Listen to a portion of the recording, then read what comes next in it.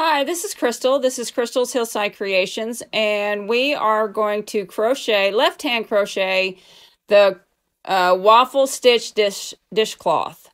This pattern can be found on yarnspirations.com. And you need one ball of yarn or 92 yards. You can either use sugars and cream or peaches and cream.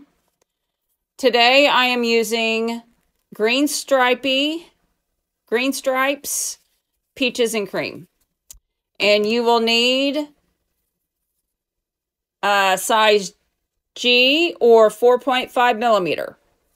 And you will also need snip scissors and a needle.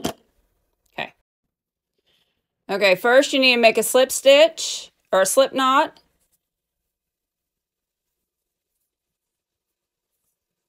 And pull tight. And you need chain 34.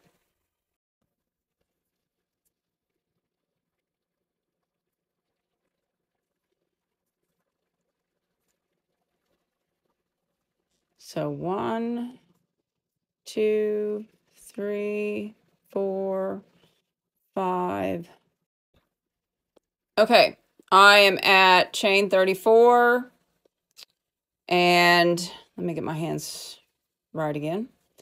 Okay, from the 4th chain from the hook, you need to put a double crochet. And a double crochet in each chain to the end.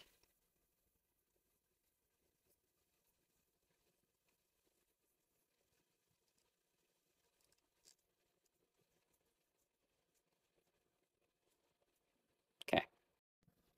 All right, coming to the last one on my chain, putting a double crochet.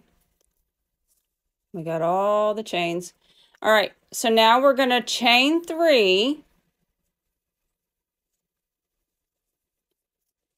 and turn our work. And then we're going to put a double crochet in the very first one. And then we're going to put a front post double crochet in the next stitch. Oops.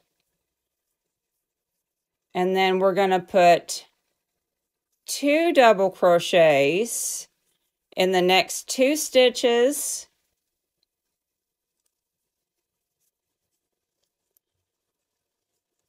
And then another front post double crochet in the next, and repeat till you get to the end. Okay, we're coming to the last 3 stitches, so we're going to do a front post double crochet, and then we're going to put 2 more double crochets.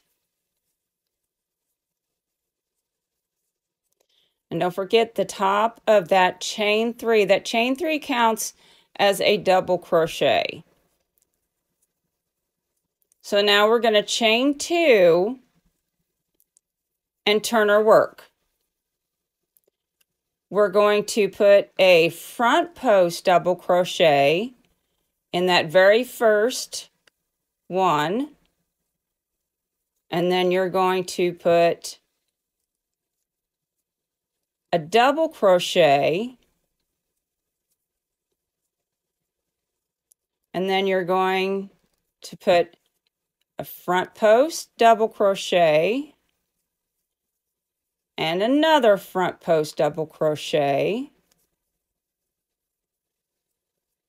Then you're going to put a double crochet in the next one. And then you're going to repeat this pattern till the end. 2 front double crochets, double crochet. Okay. Okay, we're coming to the end of row 3. So we've got a double crochet. The next one is a front post double crochet.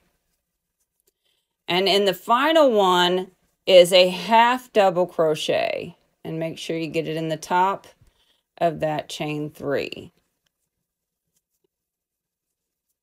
and then chain 3 and repeat, and that is what you get. And so repeat rows 2 and 3 until you get it big enough as you want. Okay, we're going to pretend that I am finished with my washcloth. You want to chain 15, 2, 3, 4, 5, 6, 7, 8, 9, 10, 11, 12, 13, 14, 15, and then you're going to slip stitch. Oops. You're going to slip stitch back into your loop here. Draw up a loop and join, and you can finish off right here, or you can choose to go around. Just evenly space your single stitches, and I put 2 single stitches in the ends, in the corners, like this one. This one is it's got 2 single stitches in the corners all the way around. You should have enough to go all the way around if you're using this size hook. If you're using a bigger hook, you won't have enough to go around.